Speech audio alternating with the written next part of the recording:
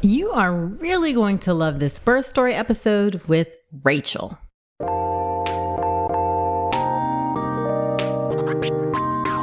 Welcome to the All About Pregnancy and Birth podcast. I'm Dr. Nicole Calloway Rankins, a board-certified OBGYN who's been in practice for nearly 15 years.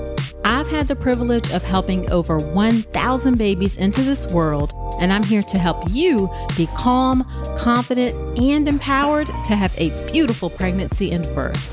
Quick note, this podcast is for educational purposes only and is not a substitute for medical advice.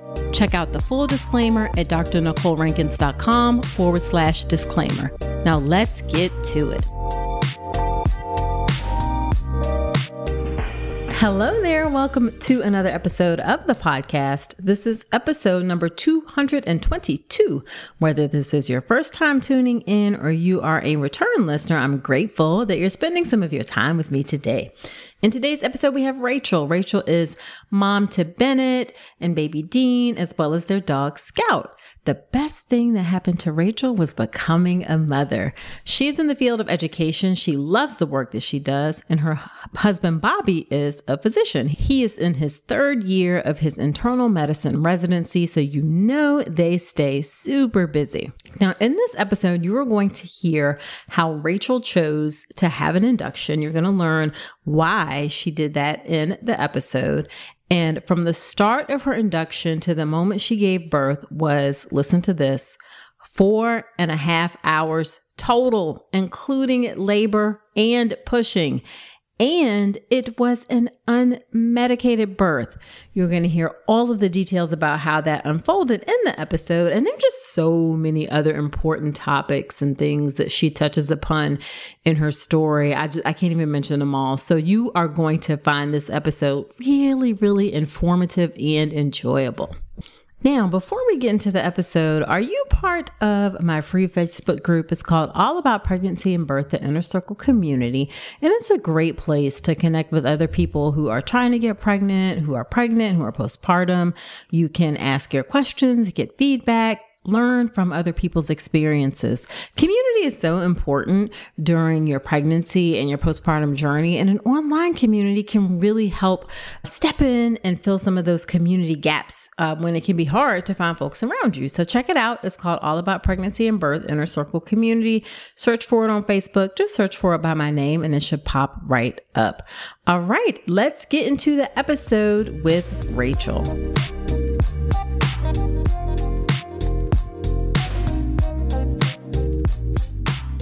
So much, Rachel, for agreeing to come onto the podcast. I'm really excited to hear your story. Yeah, thank you so much for allowing me to come. Yeah, so why don't we start off by having you tell us a bit about yourself and your family? Yeah, I'm Rachel. I am married for the last 10 years, and I have 2 babies. One that we're going to talk about her birth story today. She's 2 years and 8 months.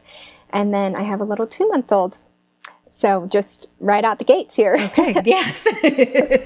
I did not realize. See, sometimes it's some time between when people submit their stories and then when I go approve a bunch of them. So yeah. I didn't realize you had another baby since then. Yeah. So congratulations. Thank you. Yeah. I actually, I'm a really kind of shy person, so I never thought I would share my birth story. Mm-hmm. And then when I was listening back to all of your podcasts again with this one, right, I started thinking, man, I wish I would have heard some of these things with my first. Right. And so that made me submit 2 years after I had her. I love it. Yeah. I love it. I love it. And I guarantee you someone's going to find it helpful. Yeah, I hope so. Yeah. So why don't you start off by telling us, we always have to talk about the pregnancy and prenatal care to understand what happens with the birth. And for you, I thought it was really interesting because you said that you did a preconception consult appointment. So what made you do that? Yeah, I'm definitely a type A person. I'm just someone who likes to prepare, and I'm a teacher, so I think sometimes that comes with the personality.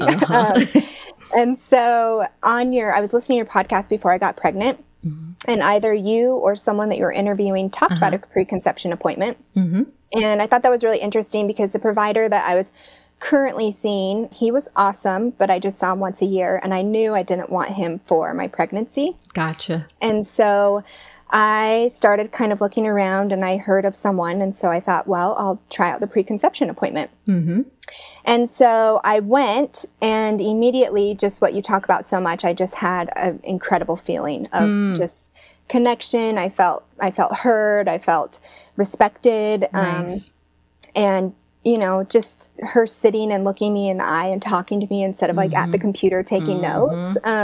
Just little things like that I'd never had experienced. And I thought, wow, this really feels personal. Right. And so I was so happy that I was able to go do that. And the other thing that was really incredible is that I had been on this medication called spironolactone. I'm not sure if I'm saying it right. Yeah, spironolactone, yeah. Okay. I had been on that medication because I'd get cystic acne pretty bad right here. And so I'd been on it for years. Right. And I'm sure when I first got on it, they told me to not get pregnant, but that had been like 8 years ago. Sure. And so my provider told me that that medication blocks the male hormone. And if I have a male, it could make the baby's genitals not form correctly. Yep.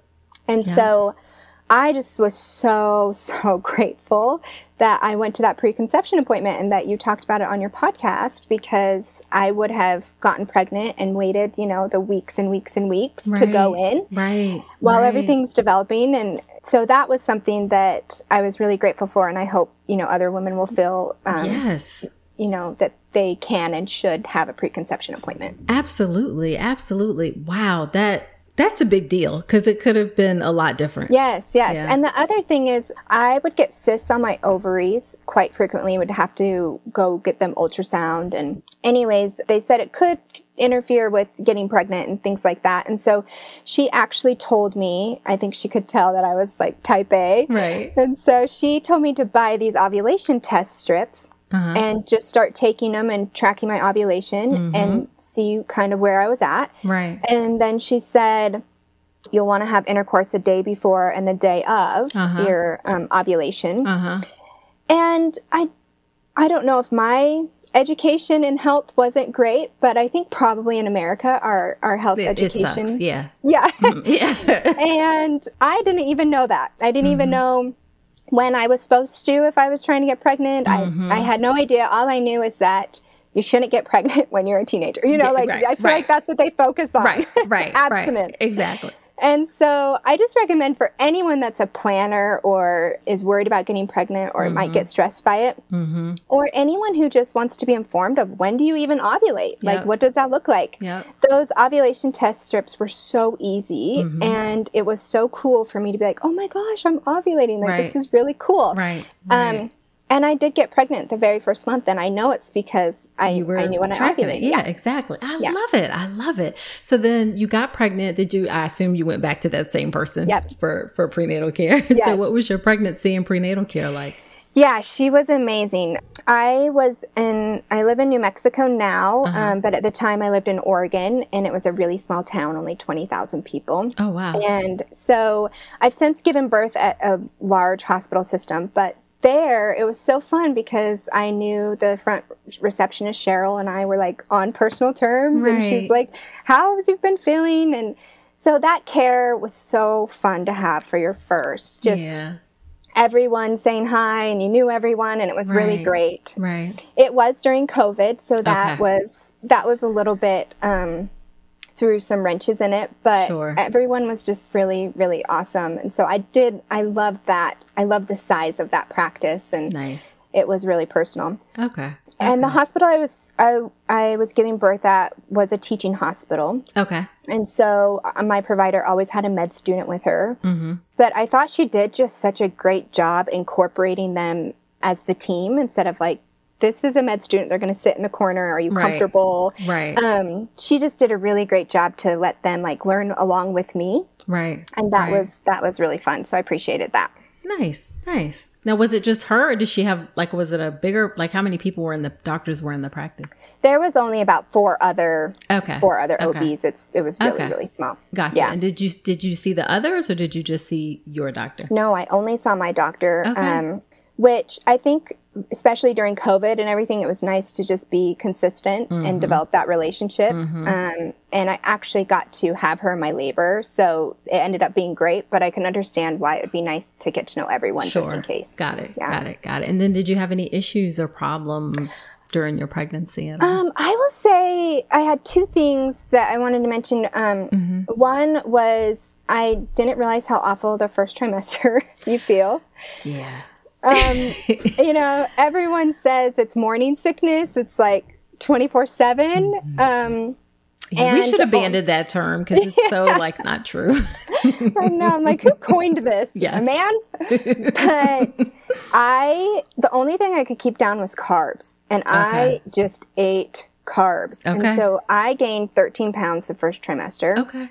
And I was terrified because I know I know what you're not supposed to gain. And I was just worried. And my OB was amazing. She was like, you're totally fine. She's like, that's what average, everyone's different. Everyone's body is different. And so I would just say that too. She really calmed me down when I was worried about, gaining too much. And I ended up only gaining 29 the whole pregnancy. And so she just made me feel like everybody's different and maybe your body needs more in the beginning. And, you're in survival mode with this first trimester. Right. So anyways, another testament to a provider that, helps you feel comfortable. 100%. Yeah. And then I know you also had a fall. Yeah. What happened with that? Yeah, we went to the Oregon coast, my husband and I, to just walk along the coastline. And I was 7 months pregnant. And he was actually getting the stuff from the car. And I was just walking down the trail. And I slipped and fell on my elbow and my hip. Okay. And, being pregnant, that is so terrifying. Sure. And I remember standing up and feeling really stressed, and I did something weird. Instead of going up and telling my husband, I just kind of went down to the beach and just had a moment to just kind of calm myself. And luckily everything worked out, but I kind of wish I would have been we need to go to the hospital. But I think I was just so terrified. Sure. I couldn't even say it. So once he came down, I told him, and I just felt a lot of shame and guilt that happened. Yeah, it was I just felt like I messed up, and I'm supposed to protect this baby. And so we went to the hospital. We called. They told us to come in. Okay. And they checked, and then we were in there for about 3 hours, and everything was fine. And same thing when I went to my OB, she said, it looks like everything was fine. I'm sorry that happened. And I kind of started crying. I'm like, I just feel so bad. And your reaction, she's like, you were doing a normal thing. Yeah. You weren't bungee jumping. You weren't doing something crazy. Right. And that made me feel better. I was just walking on the beach and I fell. So yeah, exactly. Okay. Yeah. So, but that was definitely a scary, scary moment, gotcha. But it ended up, we just had to be checked out for that day. Okay, good, yeah. Good. Anything else during your pregnancy other than the first, I shouldn't say the normal, but it is normal. The first trimester is all, it's unfortunately normal. That between the nausea and the fatigue is also something it's indescribable, how tired you can be. Was there anything else that happened, or was it pretty straightforward? It was really straightforward. I think something that I didn't expect too is that I did not love being pregnant ever.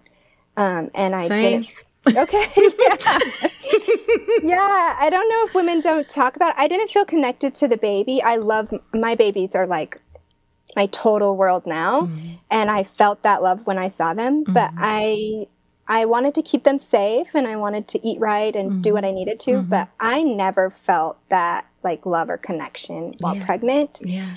And I felt kind of bad. I'm am I not going to love this baby? Am I not maternal? What's going on? Right. And so I just want everyone to hear that. And I love my babies now, so it's okay if you're not connected. Thank you so much for saying that. I think it's something that we don't talk enough about. I personally I just didn't enjoy being pregnant. I liked the kicking. I liked the feeling, the movements and things, but otherwise it was a means to an end. So thank you for bringing that up. Yeah, that's well said. It is a wonderful means to an end. Yes. We say giving birth is like running a marathon, but what about being pregnant and building a multivitamin company from scratch That's the story of Ritual's founder, Kat Schneider. She started Ritual because she couldn't find a prenatal she could trust. When she was researching prenatal vitamins, she found some shady and unnecessary ingredients on the labels. So she made it her mission to completely reinvent the multivitamin, and that is how Ritual was started. Now, fostering trust and transparency are really important to Ritual. That's why they have their Made Traceable mission. From traceable science to traceable sourcing, Ritual outlines why each active and other ingredient is included in each of their formulations and why other nutrients may be excluded. They also share the supplier and location so you can trust what you're putting in your body. They take transparency seriously and back it up with third-party certifications, rigorous testing, and even a peer-reviewed gold standard clinical study. Why settle for a multivitamin you're not 100% sure about? Ritual was built on trust, so you know it's the real deal. Ritual is offering my listeners 10% off during your first 3 months. Visit ritual.com/Dr. Nicole to start Ritual or add Essential for Women Prenatal to your subscription today. Alrighty. So what did you do to prepare for your birth? Well, your podcast was truly a life-changing. I knew so little about pregnancy, about my body. And so I listened to, I started in 2019. Okay. And so I started early. You went all the way back to the very beginning. Yes. Yeah. And I just could not wait for every episode. So I listened to every episode. I did dabble with the birth hour and evidence-based birth, but I liked the mix of the birth stories and also the experts coming on. That just kind of flowed well with where I was at. So I love that. I read the Mayo Clinic pregnancy book. It's week by week. And I also got the What to Expect book. And that was fun to just see what your baby's doing each week. Yeah. And then I took your Birth Wishes course, which I really, really enjoyed because I just didn't even know how to go about that or how to say it. And I thought I'm sure even now I did it again with this child, but it's just really nice to go to a provider in a way that isn't confrontational, right. Or it just sets it up nicely for us to be able to have a nice conversation about it. Yeah. And then the other plug I'll do for the Birth Wishes course is that I knew I wanted to do, skin to skin, and I knew I wanted to do delayed core count, those main things. But something that really stuck out is instead of asking, do you do skin to skin? Do you do to ask, what does that look like? What does skin to skin look like? And that was kind of eye-opening to me because when I asked, yes, we do it, I'm like, well, what does it look like? And so I was really able to dive right in and say, this is what I want it to look like for me. Right. And I never would have done that. I would have just done a checkbox oh, good, they do everything that I want. Right. So. Right. Man, Rachel, you're making me feel good over here. You should feel good. Yeah, you should feel good, Dr. Rankin, truly. Yeah, no, that I cannot stress enough. That was a really, really good, you can print one off the internet, but there's so much to it and language that is in the medical field or not loopholes, but things in the medical field that you just don't know if you're not in it. Yeah. So I loved that. Well, good. I'm glad. So what are some things that you wanted for your birth? Yeah, I wanted the golden hour, the skin to skin, the delayed cord clamping. I actually wanted unmedicated. Okay. For a few reasons. One is I hate needles. Okay. So the thought of an epidural was terrifying to me. Okay.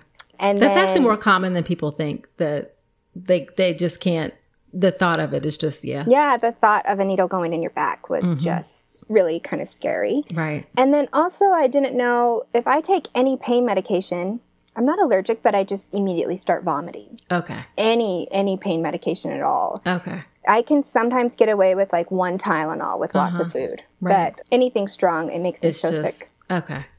So I didn't want to be in labor and throwing up the whole time. That makes sense. So I wanted that. And then I did take your birth class and I learned how the different pain management pieces affect the baby. And so I knew I definitely I just personally didn't want to have medication in my baby. Sure. And so I didn't want to have pain meds. And then I knew the epidural could cross a little bit into the placenta from your birth course. And so same thing, I learned so much from that. And so based on that course and everything you taught about it, I wanted to try unmedicated, but I wasn't completely opposed to getting an epidural if I needed it. Gotcha. Yeah. And then was there anything that you were like scared of or worried about when thinking about birth? Well, yeah, I think birth can be really scary. I was scared. And so taking your course really calmed my nerves down, because to me, knowledge is power. And so I think it was scary because I'd never seen birth. You don't even really learn about birth in life. Like, when do you learn about that? Right. And so many of my fears beyond like the needles was completely squashed once I was actually educated on everything about it. So I did, feel empowered and felt like a lot of my fears went down. Awesome. I love it. And then obviously it was COVID. So, that added a whole nother level of, of just, I really think, in looking back, I certainly underestimated like the impact I think COVID had on people who were pregnant during that time, because it was very isolating. And it was also really scary. You just didn't know what was going to happen. Yeah. So, I mean, I'm glad we're out of those times, but my heart goes out to everyone who was pregnant. Like, to add that extra level of things on top of it was a lot for people. And you were going to appointments by yourself. Like, you didn't have the same support system and things. Yeah. And it's at the point where you didn't know how it was spread. So you're like wiping down all your groceries, you know, and it's we weren't even wearing masks because we were saving them for the medical, so it was a crazy time. Absolutely. And the last thing that I wanted for my birth, which is very different than what I hear on hardly any podcasts, is I actually wanted an induction. Tell us about that. Yeah, it's definitely different than what I heard and what I thought. Yeah. But my husband was a fourth-year medical student. And so, as you know, but during fourth year, you have to travel to do basically sort of audition and try to figure out where you want to go. Yeah. So we tried to plan his auditions and we tried to plan the pregnancy, but so much is out of your control. Yes. So he was gone the month before I had the baby, and he was gone the month after I had the baby. Okay. And his medical school allowed 2 days of paternity leave. And so... I'm sorry. Did you say 2 days? 2 days. That's all. It's just... I know. We've got to get... we've got to get to it. I'm mortified. Like, as a fourth-year student, like, by that point, you're kind of at the end. Like, you're at the end. You're not even, like... 2 days. Yes, 2 days. That's so embarrassing that we as medical professionals can fix our mouths to say that to someone. You can have 2 days with your new baby. Yeah, I'm learning in the medical field, they don't follow hardly anything that they preach. These are facts, yes. Yeah, they're working like 90 hours a week. Yes, like, all just kinds blows of things. my mind. Yeah. Okay, so you had 2 days, so you're like, we have to try and make it so he's here, basically. Yeah, I really wanted him here. I could only have one person with COVID to go in with me. And so, and my parents lived out of town. My mom was flying in, but we also were trying to get people to come the month that he was gone to help me. Sure. And with COVID, we were trying not to overlap. Anyways, it was just, it was so tricky. Right. So number one, I wanted him there and he wanted to be there. Yeah. I mean, it's the birth of your first child. Yes. Yeah. And then number two, I felt so out of control with him being gone and out of control with COVID and just a lot of like what I would want my birth wishes to be just kind of blown out. Sure. So we decided that if my body looked ready at like 38, then we would book the induction. Okay. And I wrote down at my 39-week 2-day appointment, I was dilated to a 4. Oh, okay. Yeah. So you were starting from a great spot. Yeah. And I was 70% effaced at a -2, and I was soft. Okay. So yeah, you were in a good shape. Very favorable. Yeah. So we felt like, okay, this induction is going to, and if I wasn't there, we weren't going to do it. Okay. But but my body felt like it was there. Sure. Okay. Did you do anything to try to get your body ready, or were you just going with the flow? No, of course I was doing everything. Yeah. I didn't do the oil thing or, but yeah, like my personality, I was curb walking like 4 miles a day. Okay. Yeah. Got it. Yeah, of course. Yeah. Tried it all. Right. So then how did the induction go? So since I was so far along, I didn't have to go the night before. So we were able to go in the morning because I didn't need the Foley bulb or anything like that. Right. So we got there in the morning around 6 and they checked us in and got us going. In my birth plan, I had talked to my doctor that I wanted to break my water before trying Pitocin. Okay. Less medication. I don't know. I just wanted to try that first. It's perfectly reasonable. Yeah. So she said since I was far enough along, she was happy to try it. When I got in there, the nurses were just about to change. So the night nurses, they started to try to do the Pitocin, and I shared with them my plan. And they were like, well, this is like policy. This is what we do. So my husband and I were kind of like, is this something we want to fight and die on? Or the doctor's coming in 20 minutes. Do we just let him put it in, and then in 20 minutes the doctor comes in? Okay. So we just thought, that's fine. The nurses are going to change. She's coming in 20 minutes. So they got it set up, and 7 minutes later the doctor came in and turned it off. So we kind of waited to see if we wanted to fight that battle. So the doctor came in and she broke my water at 8:30 and said, I'll be back at 12. And if you haven't dilated or progressed, then we'll have a conversation about Pitocin. Okay. And at that time, my new nurse came in and she was like, I heard you're doing unmedicated. Like, we've got this. And she really like sat down and talked to me like, how do you handle pain? How do you want me to approach it? How do you want me to help you? And nice. That was awesome. And I just wanted to put a little plug there, which you say all the time. But really, if you don't hit it off with your nurse, then it's okay to switch. And I felt such a difference from the night nurse, which I'm sure they were just like exhausted and their shift was ending and they weren't going to be with me. But I felt such a change from them to her. I was like, wow, that could change your whole birthing experience. So I know you say it and everyone does, but just feel brave to change that if you need to. Yeah, absolutely. Yeah, so she broke my water at 8:30 a.m. Around 9, I started feeling strong contractions in my back. And only in my back. So the nurse said, let's lay over the ball just in case your baby's sunny side up. You might be having back labor. So they had me lay on the ball. In my birth plan was to try the nitrous oxide. So I was excited to try that. So she put the nitrous oxide on me. I had no idea if I was feeling and it was like helping me or not. But what I did like is that it really helped me focus on my breathing. Gotcha. And that was, you talk about breathing in your birth class and like the different breaths you should take. And so that like having that on there like made me focus on it more, which was really helpful. Gotcha. I later found out that it was unplugged. So I actually didn't try nitrous oxide. You were just breathing regular air. I was just breathing regular air. Yeah. I had no idea. I'm like, man, I would be in so much pain if this wasn't working. Right. That is amazing to me. There's something, we've said it, there's something to the you never know what mental things will get you in the right zone. Yeah. And they told me when I was like going to deliver, they're like, oh my gosh, this has been unplugged the whole time. And like when I was breathing it, I thought, oh my goodness, I would be dead if I didn't have this nitrous oxide. Like I can't imagine it worse. But I don't know. I guess if you want to do unmedicated, you could try something to help because it really did help. So who knows? Oh, so contractions just kept picking up when they were on? So at 9 is when she put me on the ball and got me the nitrous oxide. And I had no idea if it had been 20 minutes or 2 days or 2 weeks. I mean, I was like out of body.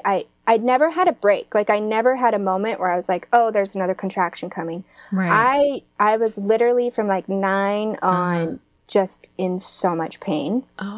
And the nurse came in at 10 and was like, do you want to try a bath? And all I could say was no. And she said, I know you didn't want me to ask you, but I can tell you're in a lot of pain. Do you want me to check you? And I was like, please. Right. And she checked me and she's like, so this has been, it's 10 a.m. So she broke my water 8:30. At 10 a.m. she said, you're at a 9.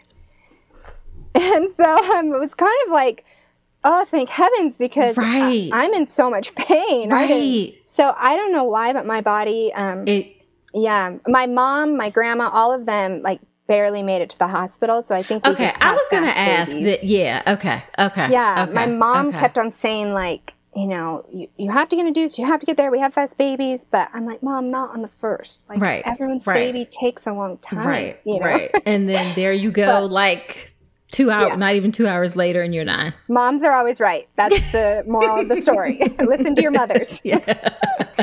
So my mom was right. She was right. I was, at that point, I was like relieved because I wasn't, I think the breath work and like I said, that really helped, but I just didn't realize like there was no break in between. Sure. So did that help you to say, okay, I can, yes. Okay. Yes. It was totally like, I've got this. And I was able to refocus on my breathing. And so she ran out to call the doctor. The doctor was like down the street in clinic because they kind of do both at a small place. But it was only a 2-minute drive. At that time, I transitioned from a 9 to a 10 and threw up. And my poor husband, I remember, like, I barely lifted my head. I mean, it's in my hair. You're just like, so just like, and you're so humbled by this experience. And you're just like, wow, could this get worse? And it does. Because you're pushing. But my husband was cleaning it up, and he started like gagging and threw up. He's like, "Don't tell that part of the story, Rachel." I'm like, "I'm telling the part." Oh, we're gonna tell it. We're gonna tell it. Yes. So he's like cleaning it up, and all of a sudden he's puking. I'm just laying there like, "Oh my gosh." Right. But all of a sudden, I mean, that fetal ejection that you hear people talk about, it was like. It hit, and I was like, I'm pushing, and he goes out there, and he's like, she needs to push. I'm like, no, I'm pushing. Right, like not just need to push, I am pushing. Yeah, and I was scared because it went so fast. I thought, like, is this baby coming out? Like, I mean, I felt the fetal ejection come. Right. And so they all came in, and my doctor was there, and everyone came in, and it did not happen fast. I pushed for 2 hours, but I have to say, my doctor was there the whole time, like massaging my perineum and like, you know, doing everything, and which was really helpful. But I would lay down and I would have a break. So that's the first time where like I wouldn't feel anything, and then the push, I'd like, okay, I'm pushing, and they just let me push for 2 hours whenever I felt it and how I wanted to push. Okay. And it was really nice. Everyone cheered me on. Like in the beginning of the 2 hours, I thought, oh, this baby's coming, because they were so excited every time I pushed. Right. And then by the end, I'm like, you guys are just like lying. This baby is not ever coming out, you know, because everything was excited for 2 hours. So, and then one last thing I just wanted to say before we have the baby come is just going back to how you talk so much, you know, in the birth course, but also in your podcast about being able to trust your doctor. And I remember you saying to ask your doctor what their statistics is on C-sections. And that was really, really scary for me to ask. I don't know why. I was just so nervous to put someone on the spot like that. Right. And I'm so glad I did. I can't remember, but it was very low. And I remember thinking when I was pushing for 2 hours, like, had my doctor said, we need to do a C-section, it's been 2 hours, I would have 100% been like, you're right. I am exhausted. I have pushed. You're 100% right. Of course we need a C-section. Gotcha. And even my husband, he delivered 15 babies on his 3rd-year rotation. He also was, when I told him that afterwards, he's like, yeah, I thought the same thing. Like, when are we headed to C-section? Like, and my doctor was just so calm and so like patient. We never even got to that point. It was just, we're just pushing. So I think, like, unless you have a doula, which I couldn't have in COVID, and some people can't afford, you really, really need to ask that question of your provider. Yeah, I like that. And to just so you know, like 2 hours is not a long. I mean, it's pretty typical for a first baby. So it's not like I'm glad that your doctor was patient with the process, because some folks wouldn't have been. Yeah. And it's also hard because we can see the progress that you can't see necessarily. So that's why we get excited and we're like, yes.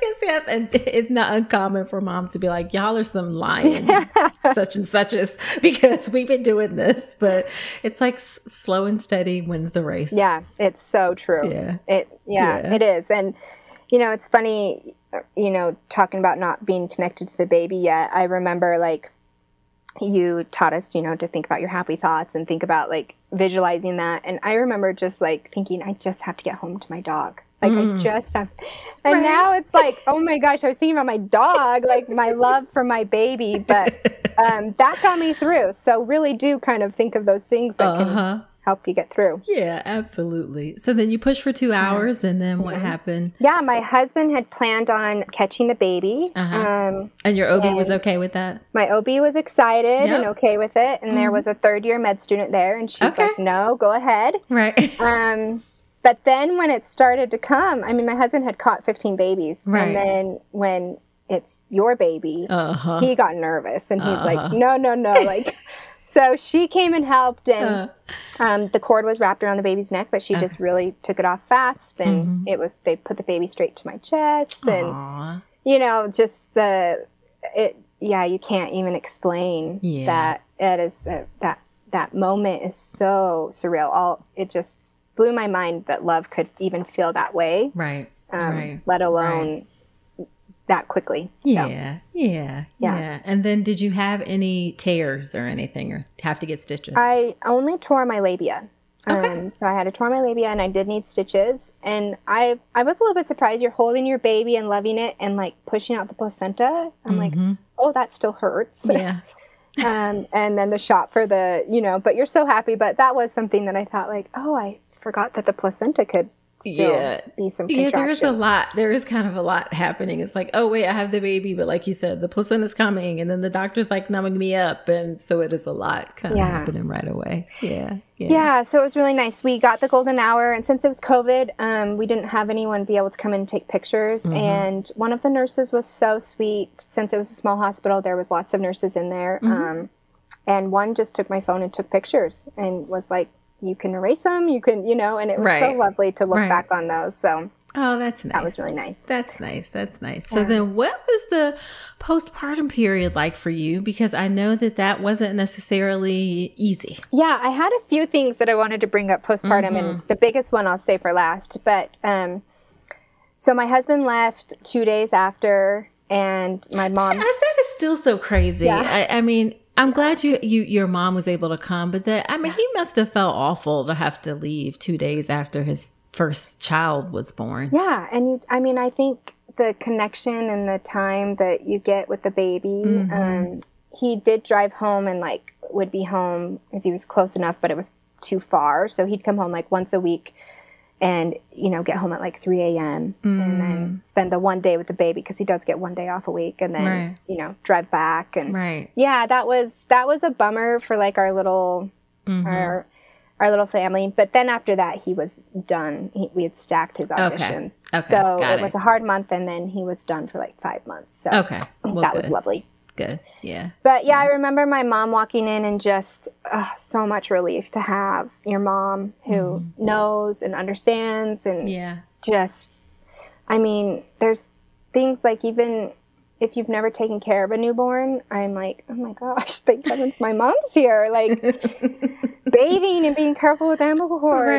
Right. So, now, was this her first grandbaby or? No, she'd had some. So she came in and she was like, I am ready. She was so ready. Yeah. So, yeah. And I think, you know, this is discussed and I think everyone's different. But for me, like to have someone to make meals and to have someone do laundry and to have someone, I know some people think, oh, I just, you know, want us. But even to have someone do that part and your husband to just connect with the baby and you just take care of yourself.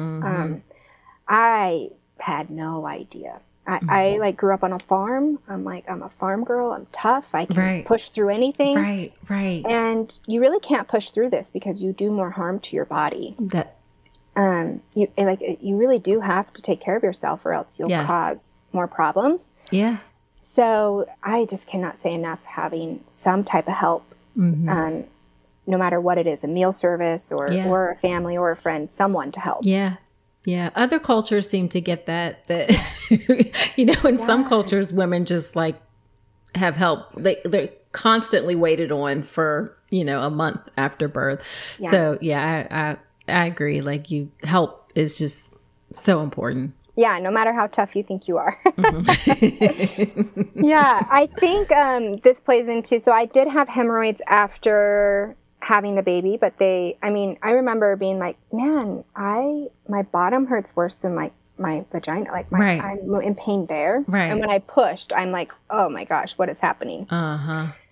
But I think I did a little bit too much before my mom came, and I got new hemorrhoids, and I was in just excruciating pain. They can be very painful. I had no idea. And finally, and the other problem is if you breastfeed, you're literally sitting on the hemorrhoids.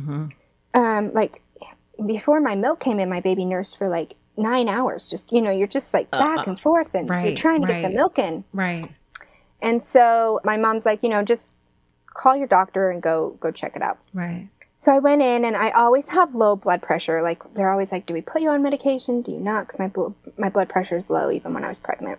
And I went in, and my blood pressure was 140/76, which was much higher than what it normally is. And I think it was just the pain. I was in so much pain. So she checked me, and she found out that one of the hemorrhoids, the one that was causing most pain, had like gone out so far it attached my perineum, and where it attached the perineum for some reason was causing me so much pain. Right.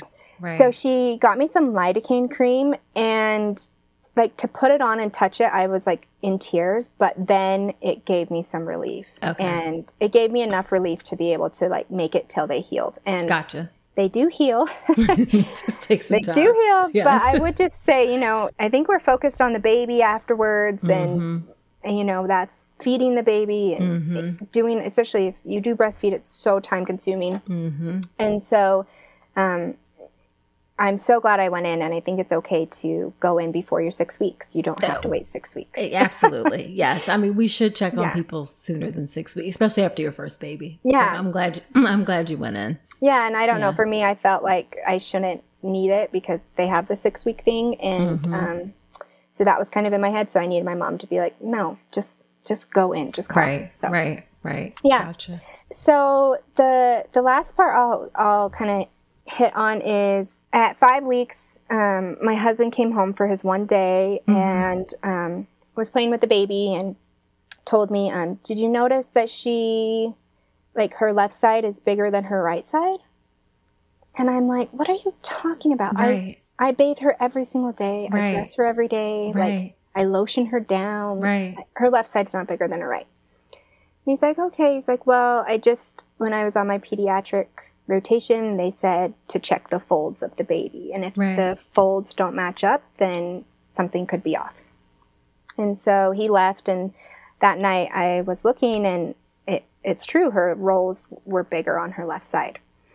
So, of course, instead of like calling my husband, I do a deep dive on the internet, and you're just learning about all of these genetic diseases and these really scary things about what could happen. Right. So I called him, and he said, well, send a message to the pediatrician, and we love our pediatrician. She was just amazing. And so I sent it, and her MA sent back saying, we see you in 3 weeks at the 2 month. I'm sure everything's okay. We'll see you then. Right. Well, those 3 weeks were excruciating, like waiting and just diving in Google. And I wish I would have just said, you know what, this is really causing me a lot of like stress and anxiety. So can I just come in sooner? Right. Yeah. And once again, it's like, I don't know why I'm a rule. So I'm like, okay, well, so we went in, and, she went through the whole doctor appointment and was like, she looks great, and was headed out. And we said, can you look at her rolls? They're not, what we messaged about. And she's like, oh yeah. So she came back in, and immediately the whole mood in the room changed. And she was like, has this been here since birth? And we're like, yeah, we looked back at pictures, and they were. And at birth, she had like these marks on the left side of her body. It kind of looked like tiger stripes. And then they went away after about like 30 hours. And so we told the pediatrician that was checking her out, and he kind of just dismissed us as like, you know, over concerned. Yeah. And so we told her about that. So she said, I'm going to spend my lunchtime reading, and I'll call you tomorrow. And she called that night, and she was actually in tears, a little emotional, and just said, I'm so sorry. I can't believe I missed this. I can't believe I didn't find this. And so then I was, you know, I am like, well, I appreciate that, and very nervous. Right. So she basically said, you know, this could be lymphatic, where a lymph node is something going on and it's causing it to be larger, or it could be genetic.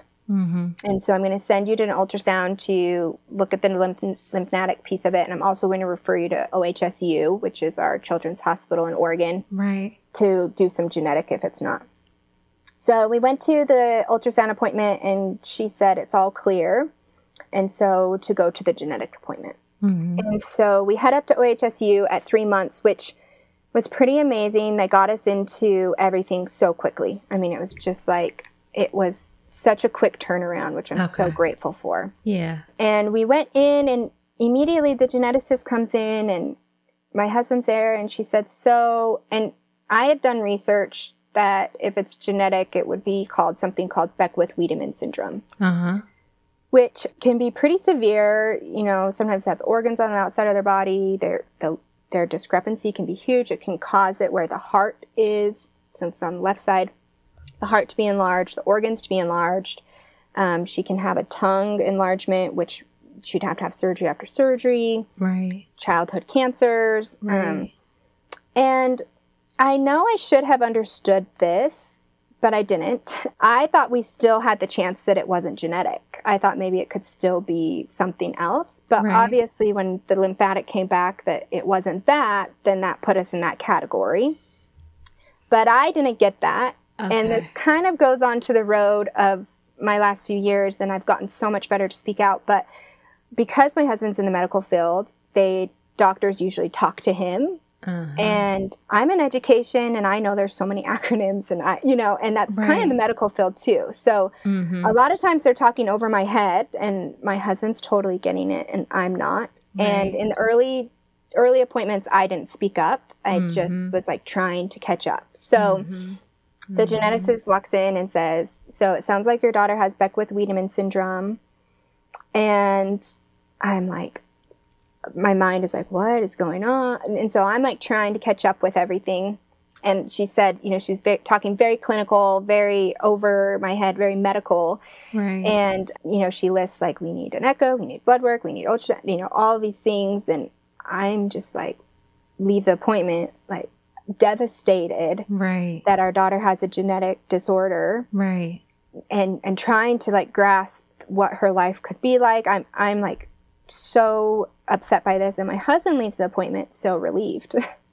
And he's like, he knows so much more than me, and I didn't. He's like, this is a great genetic disease to have one if you're going to have one. He's like, you know, she grows up. He starts saying all these things, which is great, but I was so mad. I'm like, what do you mean? There's no good ones. What are you talking about? Yeah, right. And so I wanted to share specifically that part of my story, because I think for me, I was so focused on the birth and so focused on advocating for myself in the birth and advocating for the birth that I wanted, which I'm so grateful I was.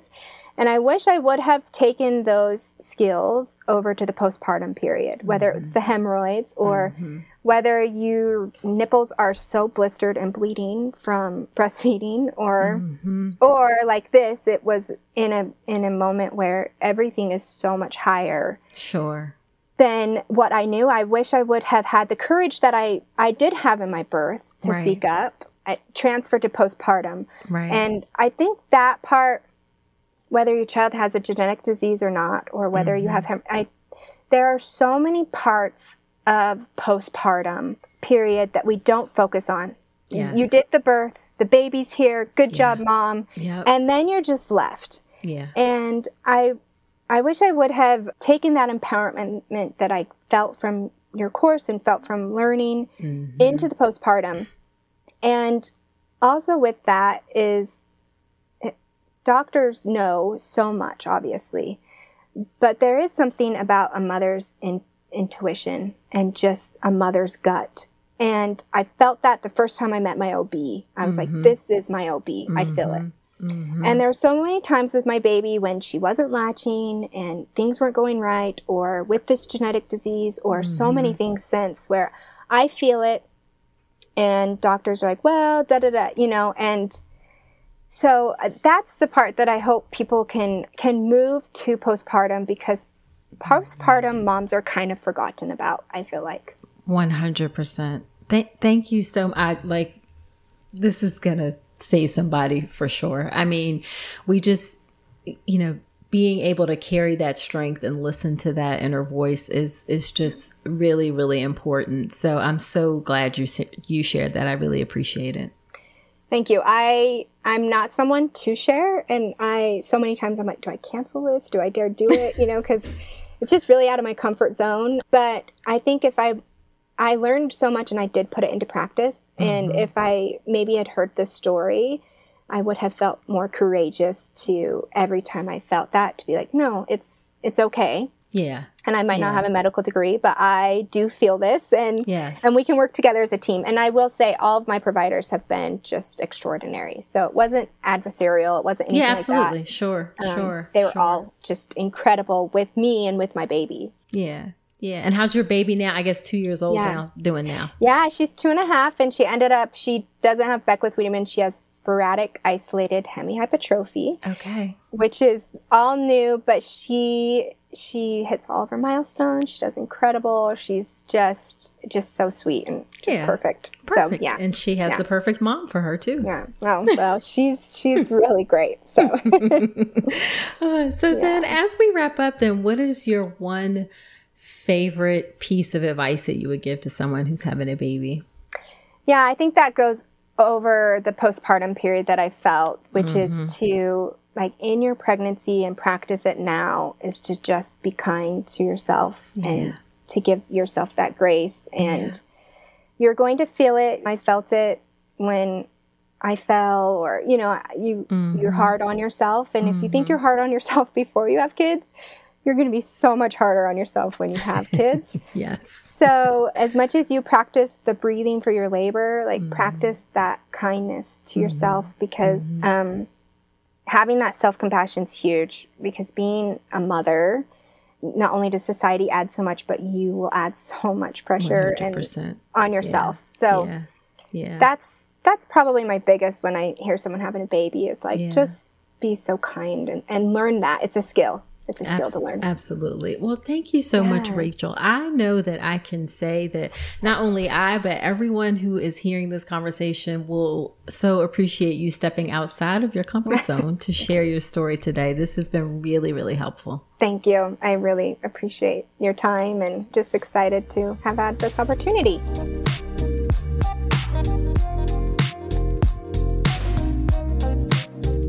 Wasn't that a great episode? I am so grateful that Rachel came on and shared her story. I know we all learned a ton from it. And speaking of which, every time I have a guest on, I do something called Dr. Nicole's Notes, which are my top takeaways from the conversation.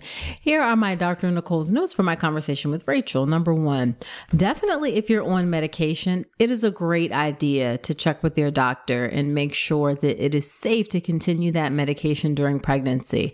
If they're going to be issues with the medication in pregnancy, it's most often going to cause problems in the first trimester. That's why it's really important for you to know whether or not it's safe to take. And there are a lot of medicines that can be potentially dangerous, like the one that Rachel was taking. And I'm sure that her doctors told her at the time that the medication was not appropriate for pregnancy. We do a really good job. When I say we, I mean the medical community in general. I think we do a really good job with that particular medication of saying, hey, it's really important that you don't get pregnant. But if at the time you start the medication, you're not really thinking about pregnancy, or it's been some time, that's a message that you may have forgotten. So just check in if you're thinking about getting pregnant, and make sure it's okay to stay on whatever medication that you're on. Okay, number 2, weight gain in pregnancy. I got a little something to say about this, okay? So really, the reality is that some people, no matter what they do, they're going to gain 40 or 50 pounds in pregnancy. I don't want to discourage anyone, but your body is just going to do what your body's going to do. It can be really difficult to control how much weight you gain in pregnancy. What is more important is that you focus on nourishing yourself with healthy foods, okay? That is the thing that you can control. You can absolutely control what you put into your body. You can meet with a nutritionist. Just do your best to make healthy food choices and nourish your body the best way that you can. Don't stress so much over the number on the scale. Now, if you see the number and you know that you haven't been eating great, then yeah, that's something to be mindful of. But just focus on what you can control, which is what you put into your body. Okay, next is you may not connect with your pregnancy. That's totally normal. Rachel didn't entirely connect with her pregnancy, and I'm so glad she mentioned that. I personally did not enjoy being pregnant.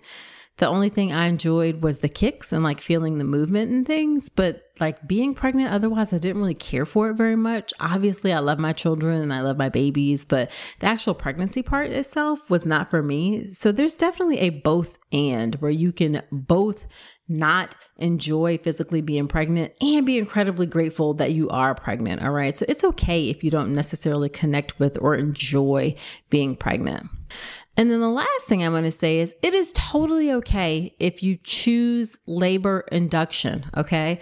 You can totally choose labor induction if you understand the risk, the benefits, the reasons why. In her particular case, her husband had a very short leave. Her cervix was what's called favorable by a Bishop score. So as long as you know what you're getting into, as long as you know that it can be a process, then labor induction is perfectly reasonable choice. Don't let anybody guilt trip you and say, oh, you shouldn't do that. You should wait for things to happen. If you want to do an induction, as long as you are well informed, that is totally within your rights to do so. You can check out episode 183 of the podcast where I talk all about labor induction. That's drnicolerankins.com/episode 183. All right. So there you have it. Do me a solid. Share this podcast with a friend. Sharing is caring. It helps me to reach and serve more people, which is just my heart, soul, and passion of this work. And if you can help me do that, I so appreciate it. So share this podcast with a friend. Also be sure to subscribe to the podcast wherever you're listening to me right now. Leave a review in Apple Podcasts. That also helps the show to grow, helps me to reach and serve more folks. Do shoot me a DM on Instagram. Let me know what you think about the show. Let me know if you have ideas for the show. I'm on Instagram at Dr. Nicole Rankins. My DMs are wide open. All right, so that's it for this episode. Do come on back next week and remember that you deserve a beautiful pregnancy and birth.